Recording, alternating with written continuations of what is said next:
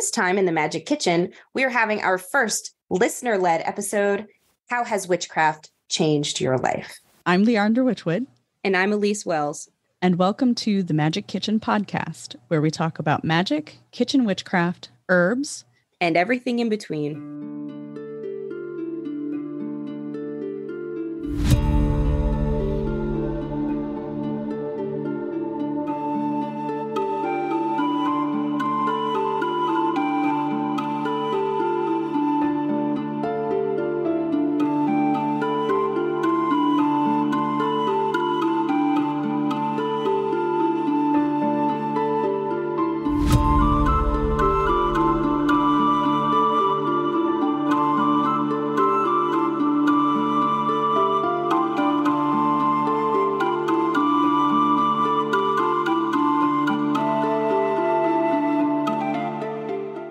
The Magic Kitchen podcast is funded and supported by thewitchwoodteahouse.com, offering a variety of hand-blended loose leaf teas as well as loose herbs for all of your ritual, spell work, wellness, and everyday enjoyment needs. If you would like to support this podcast while sipping a great cup of tea, head over to thewitchwoodteahouse.com and find the magic that's in store for you. I'm excited for this one. This one's good. Yeah, this is a topic very near and dear to our hearts because like most of you, I'm sure, witchcraft has changed our lives. Absolutely. I am a better person. I'm a different person in the best way because of the growth witchcraft has been able to provide me. Yeah. Yeah. And the perspective, like there's so much more perspective. We have, a deeper connection with the world around us, a deeper connection to who we are, our authenticity. And this is important for living that life, that best life that we're always seeking. Yeah.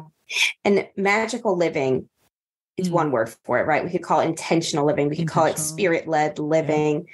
But at the core of everything we talk about is about how you can grow with witchcraft, how it can be, maybe it starts as a tool for you. Yeah. And it becomes a way of life. Maybe it starts as a mindset shift and it starts providing you with different ways of viewing things, different perspectives, different approaches. Mm-hmm. It's just such an expansive practice. And it's a topic that is so personal. So we're really grateful for everybody who took the time to send in a voice recording on SpeakPipe. If this is well received, I think it will be because I felt I felt the community love when we got these responses. Yeah. And it's nice to know that you're not alone, that the things you've experienced, the things that you've gone through, the things that you've felt, or, things that you felt like, oh, it's just me. I'm alone in this. You realize when you hear from other people and their experiences, how not alone you are, how much of this we're in together. And I think that's important.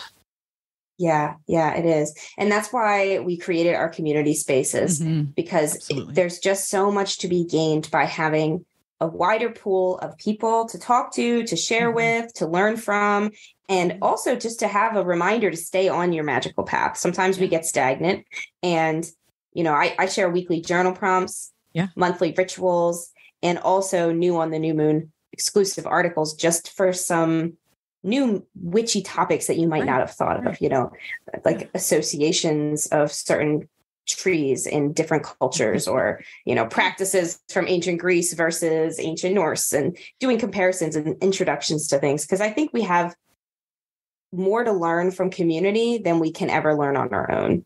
Yeah, I agree. And the idea of getting some sort of mentorship, I think, is essential, especially when we feel stuck, when we feel overwhelmed, when we don't know what to study next or what to tap into next. Yeah. So and that's one of the key foundation points of the community I run, the Rebel Mystic community, is the mentoring. So not only do I walk you through how to use a certain technique or how to perform a certain spell or how to adopt or address or apply a certain mentality or technique or theology, then we go on to actually using that in a live ritual. And many of these people that you'll hear from today, they are in our communities. So they work with us directly. And it's so nice to hear from them directly how what we do together, Elyse and I, together and independently, how that helps our community grow and helps individuals expand and learn and really step into their authentic self, live that life that they're meant to live. Yeah. And our first submission to our Speak Pipe comes from Bianca. And Bianca was my first ever community member and my longest standing community member. So shout out, Bianca. I really appreciate you. Yes, I love interacting with Bianca in our live rituals and our live discussions and mentoring sessions. She's always got so many good questions and I love it. Yeah. And it was really good to hear. She was also the first submitter to this one request. So it's just like, it really felt right to start with her response. Yeah. When I was a young girl, my mom once told me that my great-grandmother was a witch. From that point on, I was hooked. But it wasn't until 2 years ago that I felt called to witchcraft more deeply, like a bell was rung. I love the path that I'm walking now. I have a new understanding, and I feel changed for the better. That's awesome. I just love it. Like, yes, I felt the same way. And I llove the way that Bianca explains that there's the hereditary path, but that's not really all there is. Like you might have had 5 generations of witches in your family, but it's not for you. Vice versa. You might have 0 and it is the right path for you. And I think that's such an important point. I love that. I love that image of like a bell ringing. Yeah. I know what that feels like. Those moments with spirit are what we're in it for. Yeah, that's why we're here. Our next submission comes from Nadia, and Nadia is a Greek witch. I've had the pleasure of meeting her in my time here in Greece. So here's Nadia's response, how witchcraft has changed her life. Witchcraft has helped me in multiple ways. There is a spiritual aspect and the practical aspect. As far as the practical aspect goes, for sure I have learned things that I never knew before, such as the beneficial aspects of herbs and spices and things like that, and how to basically create things from scratch using things I find in nature. But there's also the spiritual aspect where I think is most impactful for me. It has helped me understand myself better and where I want to go in the world, what values I adhere to, and how to actually stand up for myself. In a way, it has given me power that no one else could give me. And I have found it in myself through practicing, through spellcasting and other and she gets cut off there at the end, but she said other spiritual practices. So I love this theme of empowerment that we're going to see quite a bit in the upcoming responses. That's the word that comes to mind. Yeah, exactly. When I think about witchcraft, and if I had to answer this in one word, exactly. Stepping into our personal power. Yeah, it's great.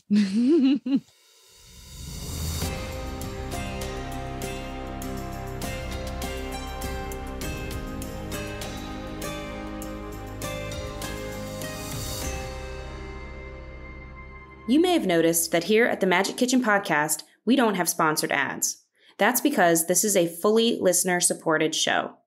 We do what we do for you, dear listener, and when you join my magical living community on Patreon, you're supporting all the time and energy that goes into setting up podcast interviews, writing articles and rituals, my paranormal mystery novel, and all that I do. And in exchange, you're getting over 10 exclusive journal prompts, rituals, witch tip videos, meditations, and more each month. If you love this podcast, consider joining my magical space. I can't wait to meet you and be an even bigger part of your magical journey. Go to patreon.com/Elyse Wells or follow the link in the show notes. Next, we're going to hear from Juliet. Witchcraft has changed my life by giving me something fulfilling to look forward to each day. My life in the city has slowed down, and I can finally appreciate the past, present, future, and the afterlife. Most recently, witchcraft has taught me to forage in nature, read tarot, honor and channel my ancestors, and manifest. It has led me on a completely uncharted yet passion-fueled path to a new chapter in life. Since studying witchcraft more intently this year, I've said goodbye to a 7-year job that was no longer serving me, goodbye to my vices and old relationships, and goodbye to the version of myself who was always too afraid to let go of limiting beliefs. Witchcraft has helped me make a complete 360 in a world that was no longer magical to me. I'm grateful to have an opportunity to study this path and can't wait to see what it evolves next in my life. I guess you can say I'm under its spell.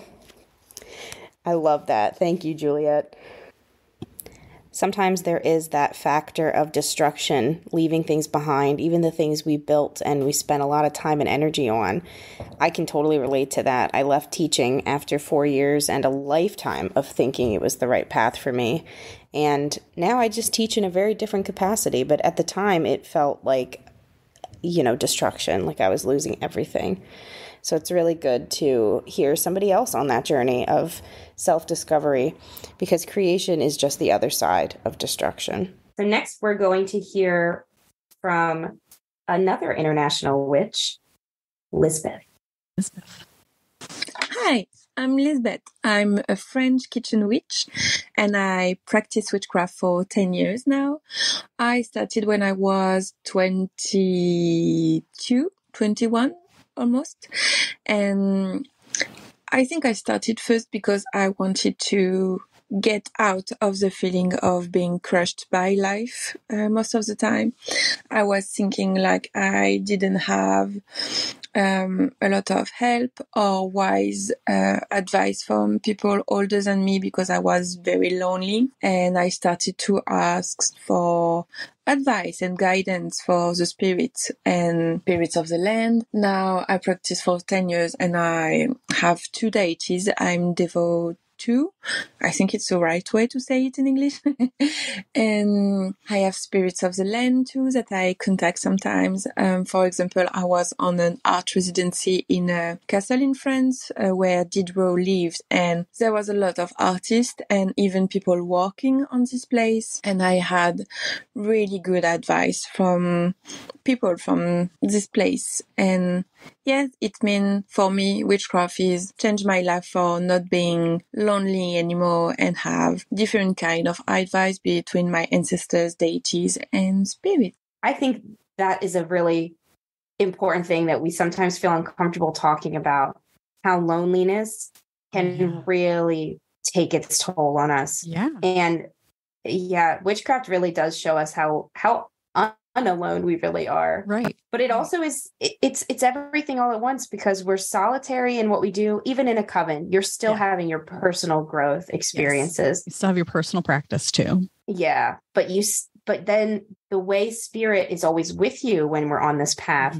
it's such a comfort. Yeah. Well, and I like how she touched on the life affirming, life changing aspect of it too, because I think that's something we're always seeking. We're always seeking that affirmation that we're doing the right thing, and we don't have to rely on someone else to tell us that it's okay. We just do it because it feels right to us. And that's what it's about. There's no doctrine. There's no dogma telling us what to do, how to do it, when to do it, why to do it. Yeah. And I really related to that moment of just asking the land spirits, just putting it out there. Like, I'm lonely. What can I do? What can I do? Like I felt so lost in the past, and the way spirit reacts and responds to that need for change and growth is amazing. Yeah, it's unlike anything. Absolutely amazing. All right, who's next? Our next response comes from Elyse. And we're going to see a couple other themes, and something that I think is relatable for most, maybe not most listeners, but a good chunk of listeners, coming from Christianity and how witchcraft impacts us coming from that background. Yeah. Hi, my name is Elyse. I feel like witchcraft has empowered me to find fulfillment in every little aspect of my life. I feel like I had a lot of trauma I was holding on to growing up in a Christian church that placed a huge emphasis on not trusting your own heart, not trusting your intuition, and just kind of like allowing Jesus to take the wheel of every little aspect of your life. And in practicing and discovering and learning about witchcraft and kind of honing my own practice, I've been able to let go of that, to heal from that, and also to learn to trust my own gut, to trust my intuition, to grow in self-confidence and self-love. And I feel like it's just allowing me to lead an empowered life, which is something that like I've always wanted, but never felt like I was going to be able to reach. And so, yeah, I feel like witchcraft has just really helped me grow overall and live an empowered life. Yes. Oh, I love these success stories. Yes, Elisa. Yes. Take that power back. Yeah. Yeah. And that is like, I know we talk about it a lot on the podcast, but witchcraft is an active path. Christianity, by and large, there are exceptions, of course, but the way it's taught, you know, the dogma is passive.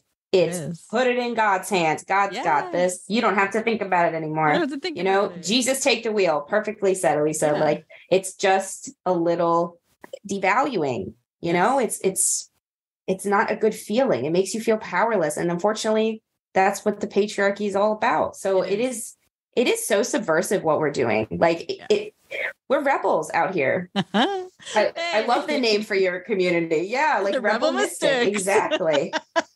It's just the perfect name. Yeah. And that's what it's all about, is it's really tapping into your powerhouse, because it's always been there. We give it away, you know, like the activity. I love this activity. I do it every night before I go to bed. I call in my power, you know, just say something real short, real brief. I call back my power from all the stresses of the day, from all the people of the day. Just bring it back in so that when you're sleeping, you can reclaim that for yourself and be at ease. And then maybe you can go into affirmations that help you grow from that. But the act of actively pulling our power back to us, calling it back to us, and activating that for our own benefit is incredible. And that's what witchcraft teaches us to do. And it's overwhelming at times. There's plenty of overwhelm in this path, but that's why we need community. And that's why I'm so grateful for all of this. Yeah. And along these same lines, we got a written response from Elizabeth. And it was long and personal. So we decided to adapt it for the public audience. Yes, so Elizabeth, if you're listening, we really appreciated hearing all of your thoughts. And I know we messaged and talked about it too, but we definitely wanted to just keep it short for everybody listening. So Elizabeth says, like surprisingly many witches, I come from a Christian background. I grew up Christian, and even though I started living and traveling on my own at an early age, I kept my Christian beliefs and joined Christian groups. These groups strongly encouraged a spirit-led life, and I was genuinely happy in those years. But the problem started when I joined the actual church and settled down. After years of this life, I decided to look further into witchcraft. I learned about energy and intentions. I learned how other people did their witchcraft. I learned about crystals and grounding and connecting to spirit and spirit guides, shadow work. I decided to do all those things that we weren't supposed to do as good Christians, and I found it to be very nourishing and healing. I found my curiosity for life and got my life back, all because of witches who decided they were going to make podcasts and consequently handed me back my life. So I would say that witchcraft saved my life, and that's a big change. Nice. I have to say, I'm just so honored when people choose to include us in their journey. Yes. That's always what I say when somebody joins my community. I always make sure I don't just say thank you for being here, but thank you for letting me be a part of your journey, because it is so personal, and it is hard to reach out. But once you do, it's that lovely homecoming feeling. And and it's the most rewarding thing I've ever done to help people on their journey into witchcraft. Real talk for a minute. Real talk. That's what we're all about here. And that's one of the things I hear a lot, is how much people enjoy listening to us, because it's casual. We're real. We're not fluff. We're not pageantry. We're here talking about real life witchcraft. And it's not this dark, sinister, I don't know, fluffy bunny. It's not none of these extremes that we see in social media typically, but it's real down to earth conversations about this path and the good, the bad, the ugly, the not so great, the great, all of those things. Yeah. Yeah. A friend of mine sent me a video from I don't know what she does. Actually, this was like a video of her at a conference. So I don't know who this person was. Okay. But she was talking about connecting to spirit. And I won't name who it was because I don't want to be like that. No. But I the way she was talking, it kind of bummed me out. I couldn't point my finger to why. So I set it aside, but I kept thinking about it. So I went back to it. And I realized that what was upsetting to me was that she made her audience think that if they didn't take her advice, that things were going to go wrong for them. Oh. That was the tone she had. It was fear-based. It wasn't about witchcraft, but it was about spirituality as a bigger umbrella. And so it was kind of predatory. Right. Like what the Christian church does. Yes. And that's it. That's what hit me. It was the way that I was kind of poo-pooed as a kid when I would say, but wait, why is stealing a cookie the same amount of sin as killing somebody? Right. And they were like, because God said. And it was very like, oof, this God guy, you don't want to be on his bad side. Like that was my first impressions as a look. Right. I remember asking that question and getting scolded in Sunday school and stopped asking questions shortly thereafter. Yeah. Well, and the same thing, I would get the same reaction from people. Like the question that I would always get, the question I would always pose, and I always get the biggest pushback because I know it triggered them, was, okay, so if the devil is so cunning that he would convince us that what we're doing is right and good when it actually isn't, how do we know that the God you're teaching me about, the God you're forcing me to follow, is not that devil doing that exact thing that you're warning me about? Oh, I love that. I wish we were friends as little children. I know, we would have been great to get into it in Sunday school. Yeah. Oh my God, they hated that one. And then of course, I'd follow it up. I'm like, well, it doesn't make sense if Morning Star was the light of God, right? And he fell because he disobeyed God. Why would he punish me in hell? Why would he do that? It seems like if I disobeyed the same way he did, he'd be rewarding me. Hey, come on over. Yeah. And then, they hated that one too. So, yeah, no, And I hated too that I saw this same narrative in somebody who was preaching from a non-Christian place, somewhere, like I said, it wasn't witchcraft, but coming at it from like a build your own spiritual practice background, which is what we believe too. And yet it wasn't actually what she was saying. What she was really saying is, but I would take this advice or else. Right. And that is like the opposite of our beliefs. Like, and it just demonstrates how unremoved we are still from the patriarchal monotheistic viewpoint. There still has to be that hierarchy in many There's a lot of work left to do. There's so much work left to do. We're all still doing it. I still find myself falling into those traps. And I really try hard when I'm teaching in the community, when I'm teaching in my courses, when I'm doing the mentoring, to not say, this is the only way, because it's not. And that's something I'm very, very careful about and very conscious of when I'm speaking, even if I'm just giving a lecture somewhere or talking about my books or writing my books. It is very important for me to have those I'm speaking to understand that this is the way I do it. You don't have to do it my way. This is an option for you.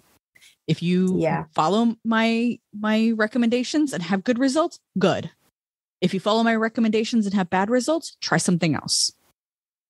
Yeah. And I find too many influencers, too many teachers are teaching like, this is the only way and you better do it my way. And there's that fear mongering, there's that hierarchy still being presented. And that's not what this path is about.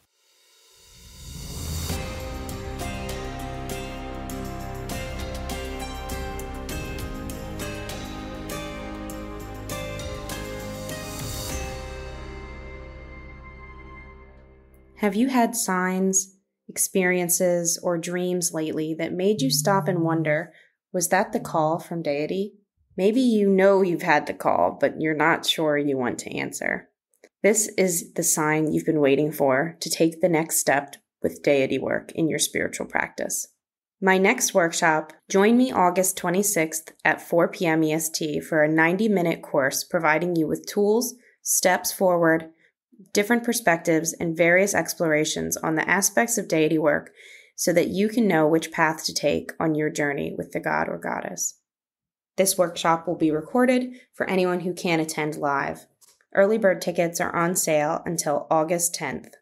Whether you've never worked with deity before or you're ready to take your deity work to the next step, this workshop is for you. I look forward to seeing you there. Up next, we are going to hear from Poppy. Poppy. Hi, Poppy. Hey, Elyse. Hi, Leandra. Thank you so much for making the Magical Kitchen Witch podcast. It's been so helpful in my journey. Witchcraft has impacted my life in such a positive light. The spicy psychology that I needed allows me to be more confident in my daily life. I kind of step forward with more intention. I'm looking around at my life and figuring out, okay, what can I do that's going to impact my community and my world that I have power and control of? And I think that has been just so good in my life. I used to be very insecure. I used to not really know where I was supposed to be, where I was supposed to stand. So that's kind of my journey with witchcraft. I'm pretty new, but so far I'm seeing a lot of positive lights. Thank you guys so much again for all you do. And I hope you guys have a wonderful day. Yay. I love that. Yay. Thank you, Poppy. Yeah. Thank you. Yeah. Thank you, everyone. There's that empowerment theme back again, because that's what it is. That's what it does. All right. Next, we're going to hear from Amanda. I'm very much a baby witch. I've only been working with everything for the last year or so. I feel like the biggest thing I have noticed in how my life has changed is the empowerment. I feel like things make more sense. Things that I grew up experiencing and believing make more sense to me. I grew up in a very Christian background, and I feel like I really bought into it, but then I was always questioning and wanting to learn about other religions and wondering why one religion had to be the right way. So I feel like now I've broken out of that and I can experience so many things that make so much more sense to me. I feel like the sense of positivity, I feel more grounded. And even though I'm just learning, I definitely feel overwhelmed a lot with trying to figure out what to learn about next or what to explore next. And definitely a little bit of imposter syndrome sometime. But I feel like all I have experienced has been for the positive, and I'm excited to keep learning more. Oh, love it. Great. Great. Amanda's also in my community for a very long time. And it's interesting because we found out after chatting that we share some of the same land spirits in places we've lived. So I just love that. And I think that I love the way the land spirits, while they're a different experience for all of us, because that's how life is, right? We all have our own realities. Yeah. But I think it's so telling the way we all can experience them and have that same sort of takeaway from the experiences at home, wherever home might be. Up next, we're going to hear from Saf, who actually speaks a little bit more about land spirits. Nice. I would say the biggest impact that witchcraft has had on my life is helping me become more aware, and not just of like myself or the people around me, but everything around me. I live in a desert climate and I used to hate it. I would complain about the summer months. I would complain about how we don't have a lot of big green wildlife, just constant like upset about the area that I lived in. And now I'll be driving around and I think of how beautiful the brush looks. I will make comments about all the cacti that are around and what the spirits are like there. I notice the mountains. I notice how my body reacts to certain climates, and I've actually found myself enjoying certain climates more because I'm so aware. It's so interesting and so crazy to me how just taking a more relaxed look at life, but also critical thinking of life, has led me to appreciate the land that I live in and what it's provided to me. Oh, love that. Love that. I love the part about critical thinking, because I think that's something that doesn't get emphasized enough in witchcraft, is the critical thinking aspect. We have to be critical thinkers. We have to think for ourselves. We can't go with the status quo. We actually have to brush up against it and kind of, turn it on its head a little bit. And that's what witchcraft is about, is developing that critical thinking so you can discover who you are, so you can live authentically, so you can really dig into the roots of what you want and need in your life and manifest that. It's so powerful. Yeah.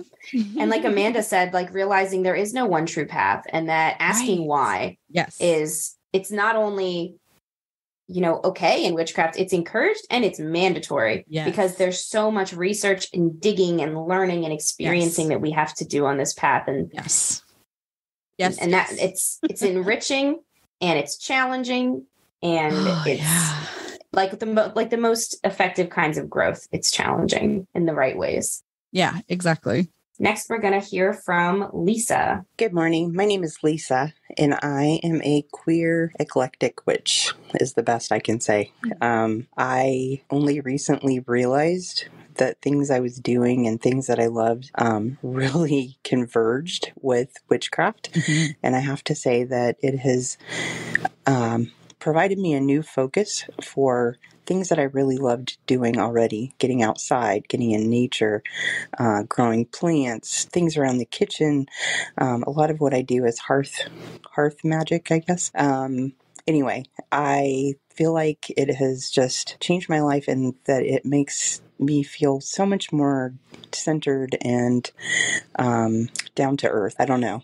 Maybe I think I'm rambling, but everything I'm learning just really helps me feel like I get to the core of who I am. And that is really kind of amazing. That's really been life-changing for me. So anyway, that's it. I love your podcast. I love the Patreon. You guys are amazing, and I've learned so much from you. So thank you very much, and look forward to hearing this whole episode. Have a great weekend and full moon. Bye-bye. Thank you, Lisa.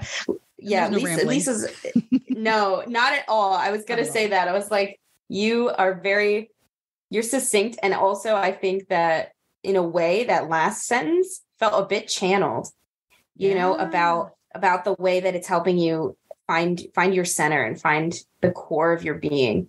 Like that's the kind of messaging that, we can call it downloads, or we can call it, messages we receive, but that's like such a core part of what we're doing and what makes us feel so empowered. And it's interesting too, the way I think about labels a lot, and how, the label of witch both is and isn't helpful, like it says a lot, but it also, like, we're also individual within that. Yes. So I like that you added that qualifier of like queer eclectic witch, because that is something. It comes into it, the way that we view, like we always talk about this, how like the male, the god and goddess, divine feminine / divine masculine, like the way like traditionally that's been almost like a division point. Yeah. Like that's really falling apart now in the best way. And we're finding like the way non-binary expression is coming into things is really, really empowering. And we're actually working on getting together some non-binary witches and spiritual practitioners into a panel. But these panels take a lot to put together. So that is still yet to come. Yeah. But we're working on it. And, we want it to be the most diverse and the most expansive that we can make it with as many practitioners as we can. And we've also already had Yvonne Abro on the podcast, and they are a non-binary author, which high priestess, etc. That they're fantastic to learn from. Awesome.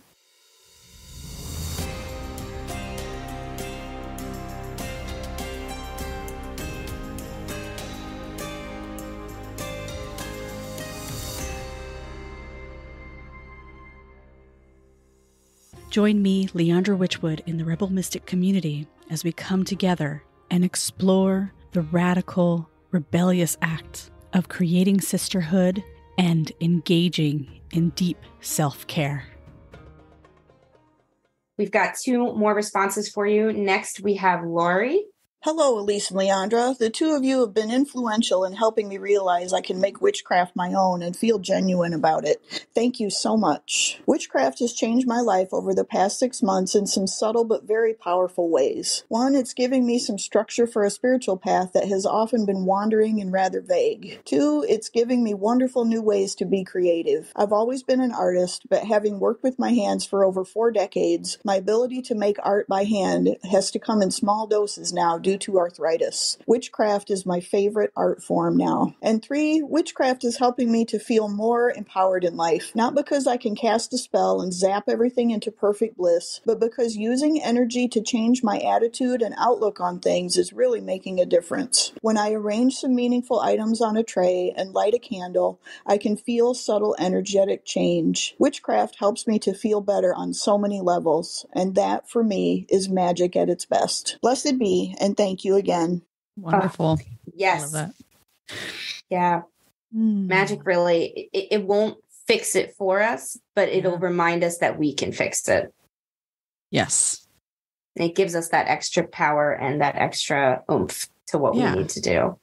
Yeah. And when we're in the right headspace, when we're in the right mindset, we can help things align for us so that we can get to where we need to go. Yeah, like you said, it's not going to do it for us. We still have to do the work, but it'll help us at least recognize the right opportunities, the right circumstances, and create those for ourselves. Absolutely. Yeah. Those subtle mindset shifts, they can feel subtle, but they are huge over profound time. Over time. Yes. And that's one thing that I talk about in the Magical Habits workshop is small changes. Don't go for the big boom, don't go for that, the whole energy of, oh, it's New Year, so I'm going to make all these changes in my lives, that kind of energy. It's got to be that small incremental daily actions, the small actions. You want to eat better, so you start incorporating more vegetables, or you take more walks, or you want to save money, so you take $1 from your account and tuck it away where you don't see it. And over time, these things add up. They become more substantial. And that I think is how the energy of magic really works, is this conscious, time-based action. Now, that's not to say that some things don't happen instantly and abruptly, but they can. But I also think it's, how things need to work out in your particular situation. Mm-hmm. And Laurie is also the wonderful person who sent in their story after we released our episode on connecting to spirits of place. Laurie sent an awesome story that we read on a later episode, I think the one right after it, talking about the way that connecting to land spirits has impacted her. So really great. Like, just a reminder, you can always email us with insights, thoughts you had after listening to an episode, questions that came up. We're around on our Instagrams. I'm on Instagram at Seeking Numina. And you can also email magickitchenpodcast@gmail.com. We are ready and willing to receive them. We love hearing from you. We are available. So our last response comes from Allie Knoll, host of Mystic and Holistic Podcast. So I love that we got to end the episode with her response, because we were on her podcast many moons ago, and we've had her on the podcast before too. So it's a nice reprise. I love it. So what witchcraft has taught me is, first and foremost, to value different religious beliefs, different belief systems in general. The more I learn about witchcraft, the more I practice it for myself and have friends who are witches, seeing them share what brings their heart joy, seeing them share these things that support their families and their lives. It's been really beautiful, and it has really taught me how to open my mind to new ideas, new things. The other thing that witchcraft has taught me, even though I wouldn't necessarily say I am a witch, I wouldn't label myself that, I use a lot of witchcraft practices now, and it has taught me to honor the earth, to love Mother Nature even more deeply, to recognize the ways that I am intrinsically connected with everything and everyone around me, and how I can be more respectful and honoring of those things. So witchcraft has really expanded me, and I can't wait to learn more. And I'm grateful for your show and everything that it does offer. Yes. Thank you. Yeah. And that's it too. Like, committing to a label isn't necessary on your path. It's not. It can be helpful for the algorithm, but we don't do it for the algorithm. We do it for ourselves. Yes. So if it helps you, use it. If not, don't worry about it. But you can always use witchcraft practices. So I loved that was such a nice way to end this episode. Absolutely. Mm-hmm. So if you liked hearing from other folks, let us know. We would love to do another episode that incorporates listeners in this way. And you can always join us in our communities. I'm on patreon.com/Elyse Wells, and you can find that link in the description. Yep. And you can find all of my offerings, my books, my courses, my community through leandrawitchwood.com. That link will be in the show notes as well. Merry meet, merry part, and merry meet again. Thank you for joining us on the Magic Kitchen podcast. Please visit my website, leandrawitchwood.com, for news, information, and more episodes. I'm Elyse Wells, and I can be found at Seeking Numina on YouTube, Instagram, and Facebook, and seekingnumina.com. That's Seeking, Numina.